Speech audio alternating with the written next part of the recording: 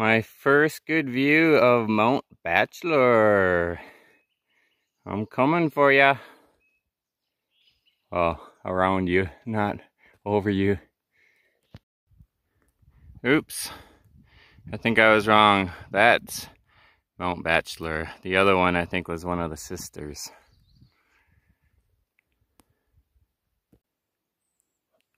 A cute little meadow, don't you know? Wow, pretty sweet view here. And I think I got the mountains figured out. We got Mount Bachelor, a sister, and another sister. I don't know what sister is what, but pretty cool. Well, this is the Lava Lake Resort.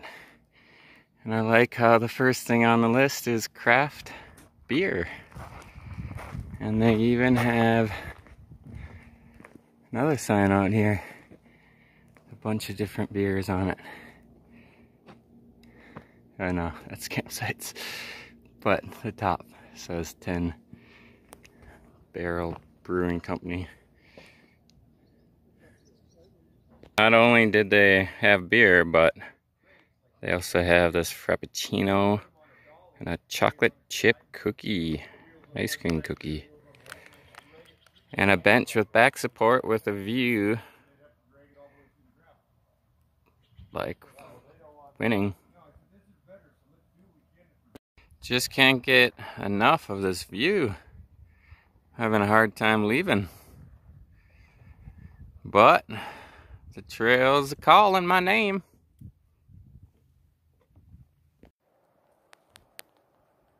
Two red ants carrying a big black ant. Oh man. I understand why Lava Rock Lake is called Lava Rock Lake. It's because it's surrounded by all these really sharp lava rocks. And the trail's kind of been scattered with them. So it makes it a bit challenging, and I don't want to fall on these sharp rocks. So I've been taking it easy and walking when I need to.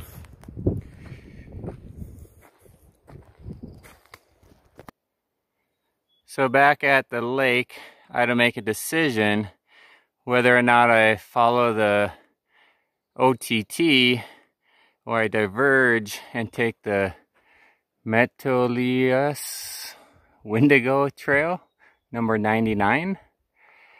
And it's kind of an interesting thing. It was built for horses. And it was part of the original OTT for a couple years. But, was it last year I think, they changed it to not include the single track. And it sounded like the reason was there's been some conflict and stuff with horse riders and bike riders on the trail, especially towards Sisters and Bend, because a lot of people use it. And I think there's been some issues with the horse people not very happy. And so the OTT decided to go around it, but it adds like 15 more miles, a lot more elevation. There's a section I think that's 35 miles without water. And it's a lot of dirt roads, fire roads, and busy highways and paved roads. So, of course, I opted to do the harder, less fun way. JK. No, I decided to do this trail. It'll take me pretty much all the way to Sisters if I stay on it. And I don't know, the reason I decided to do it, it's single track. I'm okay with sharing it with horses. I'm pretty nice and courteous when I meet other trail users, whether it's a hiker, a biker, a horse rider. So yeah, I decided to take it. There's more water on this way, there's more lakes, there's more camping options, and shorter, less elevation, and more fun. So it was pretty much a no-brainer for me. I do have a question though. I mean, one thing I don't like about the trail is horses do make it bumpy sometimes and sandy. I'm not complaining. I'm just saying that, you know, that's part of the trail. And yeah, I could choose to go around and not use it, so I'm not complaining. But I do have a real serious question. I know that like dogs on trails, you're supposed to pick up their poop, and even humans, like, you're not supposed to just shit on the trail. You're supposed to dig a hole and bury it and everything. But horses, for some reason, are allowed to crap on the trail and just leave it. So I'm just, again, I'm not complaining. I'm just curious why that is. Does anyone know the answer? Is it because it's inconvenient for a horse rider to get off and, you know, scrape it off and put it in the woods? Or is it because they maybe eat a lot of hay, so it's just kind of mostly hay and that's okay? I don't know. I've been thinking about it the last couple miles and I'm really curious. So if you know, please comment below so I can answer that question.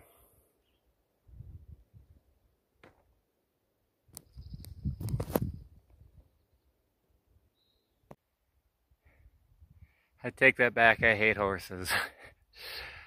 The last couple miles I've had to walk 98% of it because it's been too sandy, too bumpy, or just uphill or whatever. So on the horses. But you know, they have just as much as a right to be out here as me, so you know, I should maybe just take the detour. We'll see. I'll connect back with the OTT in, I don't know, 10 miles or something, and then I'll decide if I want to keep on this trail or go on that one. That might be more fun, I don't know. South Sister and a lake. Looks like I made it to Mount Bachelor Ski Resort. Where's the snow? Kind of cool. You can see the big old chalet up there. And there's still a little bit of snow on some of the runs.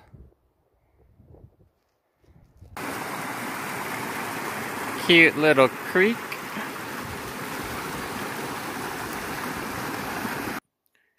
It's almost the middle of July and still snow on the trail. Wowzers. Not a lot, but a little. Turns out I was wrong. There's a lot of snow on the trail the last mile or two. But that's almost better than the horses, to be honest. No offense, horses. I'm a little bit disappointed that I've been carrying snow for the last couple of miles to chill my beverages. I guess I could have just gotten some snow here. Well, looks like I either have to ford across the old creek or take my chances on this little snow bridge. I think I'm gonna try the snow bridge. Wish me luck.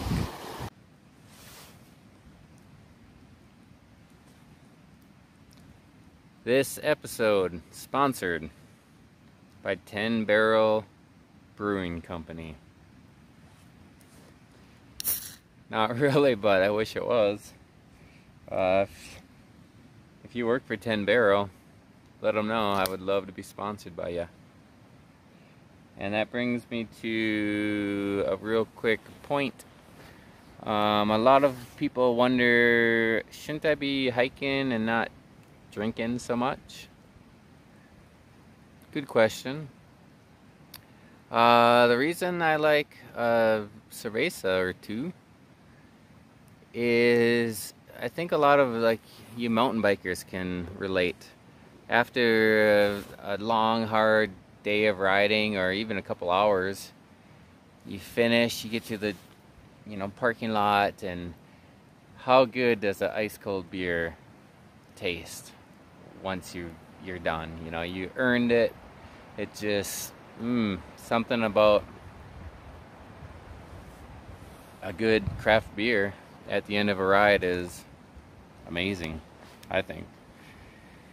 And it's not like you get wasted, but just like one or two, maybe three, it relaxes me, kind of makes me feel more comfortable. It's a nice nightcap. It makes me sleep. And the best part is, instead of taking like ibuprofen, or Advil, whatever, because it's hard work. You're doing 20, 30 miles a day, and you get to camp and you're a bit sore, and you just want to stretch, and you also just want a beer, and it just kind of makes your muscles feel a bit better, and you don't hurt as much. And I didn't plan this trip. I thought I would drink a lot less, to be honest, but it's just worked out where most nights I've had access to it, or I've carried it with me, or somehow or another I've been able to have a drink or two, which is cool, I think. I don't overdo it. I mean, 2 nights I probably overdid it, but that's not bad out of a couple weeks.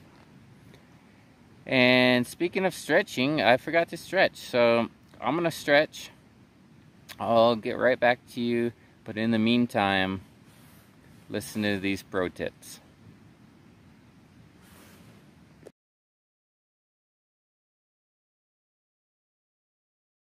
Pro tip by Unicorn. First thing you do when you get to camp, put your beverage of choice into the snow so it can cool off. If you don't have snow, you can carry it with you in a Ziploc bag. And if there's no snow at all, then find a nice cold spring or creek and make a little holding area for your cans. Pro tip. Another pro tip, if you can't wait for that beverage to get cold, if you put it in snow or ice water and twirl it around for 2 or 3 minutes, that beverage will be ice cold when you open it up. Another pro tip, when sky's getting dark and it looks like it could rain, maybe go set up your tent instead of cool your beer. Nah, beer is more important. Yet another pro tip, before you take a ice cold Smart water bottle shower, make sure you get a nice fire going. You can even try to make the water a little bit warmer by putting it by the fire. Make sure that you've had 2 beverages to get up your courage, and have your clothes and towel nearby. Pro tip.